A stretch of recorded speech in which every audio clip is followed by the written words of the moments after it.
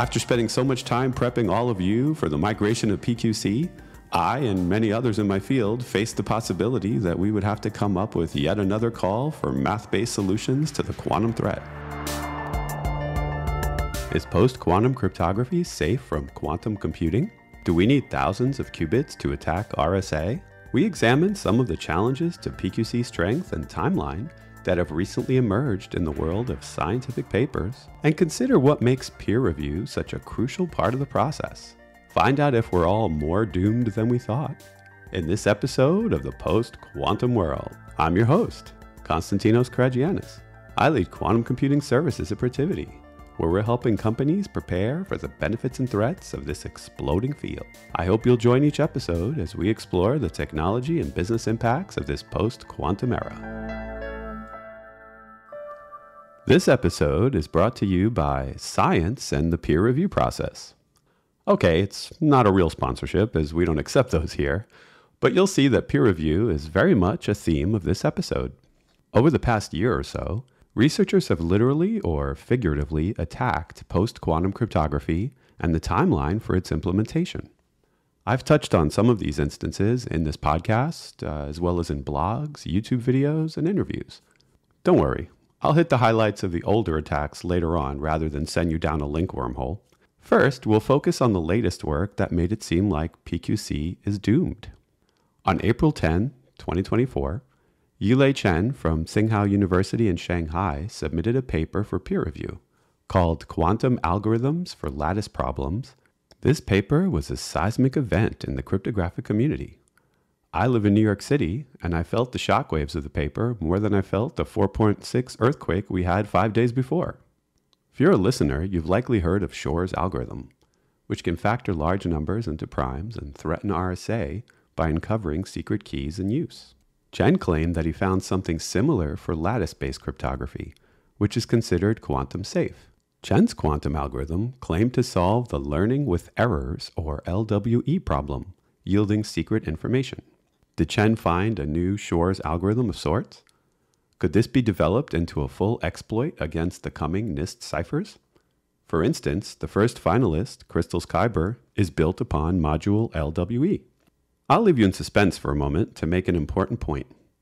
One of the things that makes scientific research so great, be it quantum physics, quantum computing, cryptography, or even geology, is that work gets described in papers that are then peer-reviewed. Contrary to conspiracy theories, you can't buy off researchers. You could Google instances where such actions are alleged, but I'm saying you can't truly succeed in such subterfuge. But that's just an extreme example. Most incorrect information that gets put out for peer review is basically because of an honest error. By far. That's the beauty of peer review. Others will catch it. Ultimately, whatever you publish will be scrutinized by others in your field.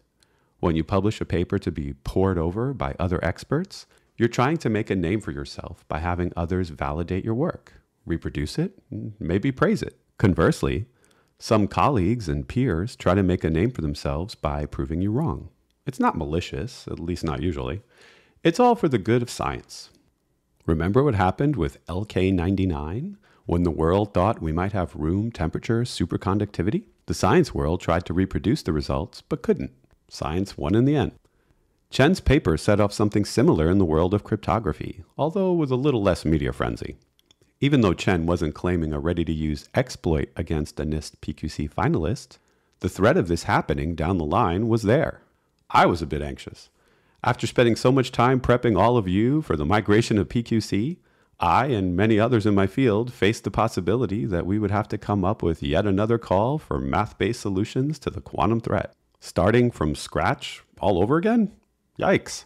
We're already running out of time. What with logical qubits starting to appear this year? What to do? I'm glad I shave my head daily, or I would have pulled my hair out. Seriously though, it was a potential crisis. Luckily, we only had to endure agita for about a week. On April 18th, the paper was retracted. What happened?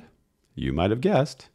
Peer review. The approach Chen proposed was a polynomial time quantum algorithm for solving LWE. As I mentioned, LWE is a vital part of lattice-based cryptography. I promise no math will follow. I'm just going to try and illustrate some complex topics verbally. My apologies to my colleagues if I oversimplify with my examples, but I want to keep this accessible to all. Think of lattices as an infinite field of points, like a grid of dots. You might have seen something like this printed on a specialty writing pad or journal. With mathematical lattices, you can solve complex problems, like the shortest vector problem, or SVP. You might recall that a vector is drawn as an arrow of a specific length because it has both magnitude and direction.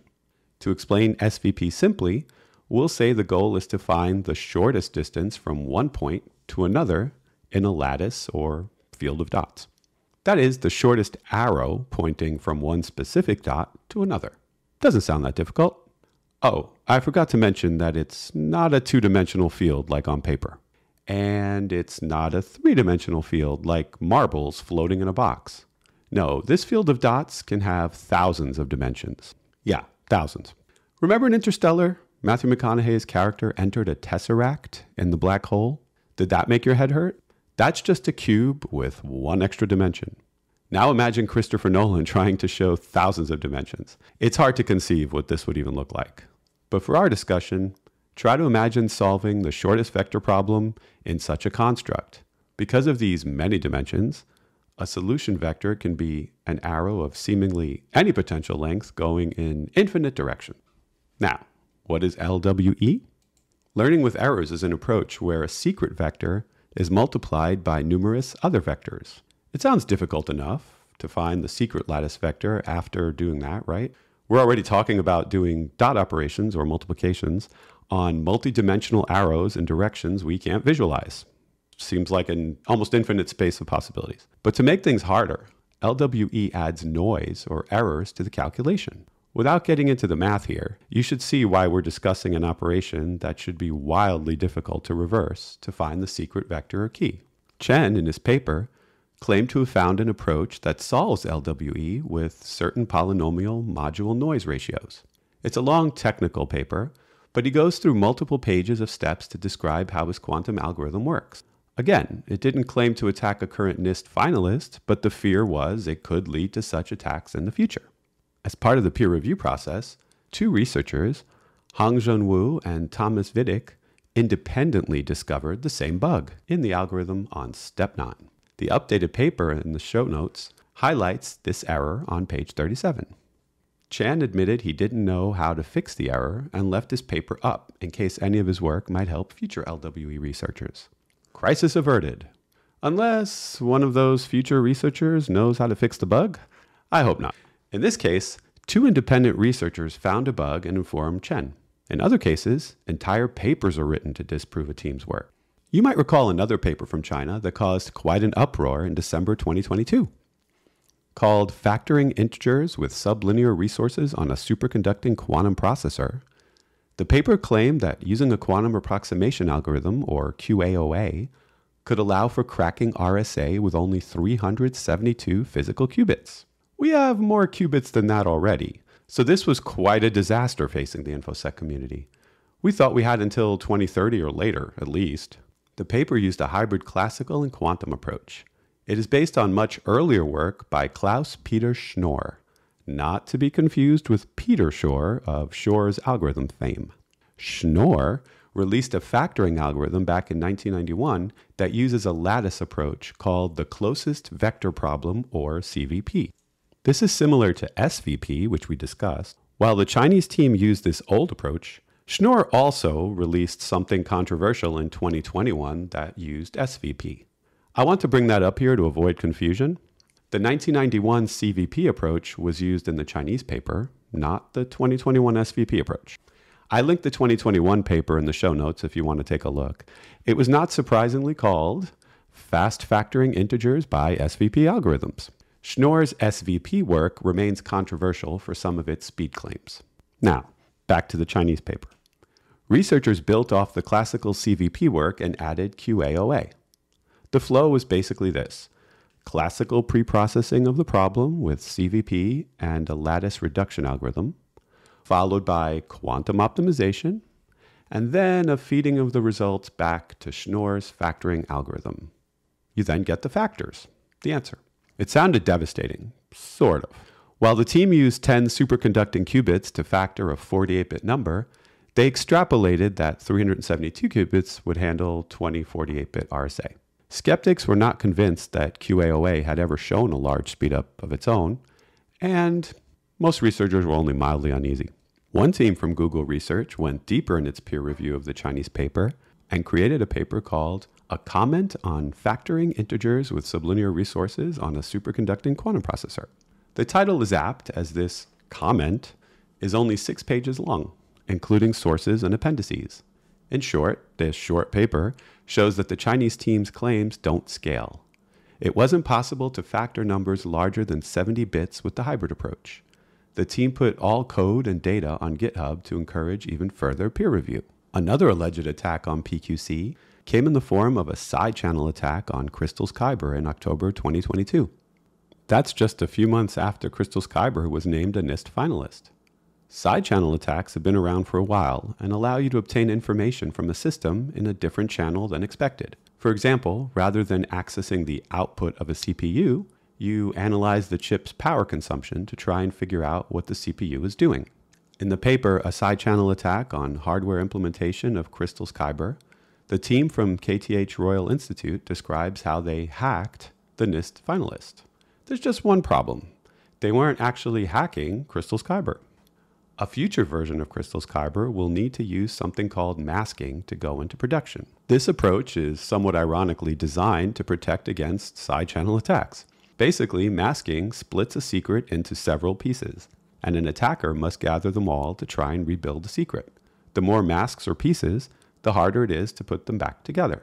The Crystal's Kyber candidate code did not contain high-order masking of this type, so the KTH researchers wrote their own implementation and then attacked it. They used an AI to analyze the data collected from power trace leakage detection and successfully recreated the secret 99% of the time. While we learned a lot about how to not implement masking from this paper, I have to reiterate that they were not hacking a production version of Crystal's Kyber. That finalist still stands, and as we saw, so do concepts like lattice-based PQC and the timelines associated with cracking RSA in the future. Everything we've discussed on this podcast still applies. The time to begin inventorying your cryptography is now. The time to begin becoming crypto agile is now. The time to begin the journey to implementing PQC may be only months away if you're listening to this as it's released. The NIST ciphers are expected this year. And if something changes, I'll be sure to tell you what the peer-reviewed verdict is. That does it for this episode. Thanks to all the researchers who participate in peer reviews and keep science moving forward. And thank you for listening.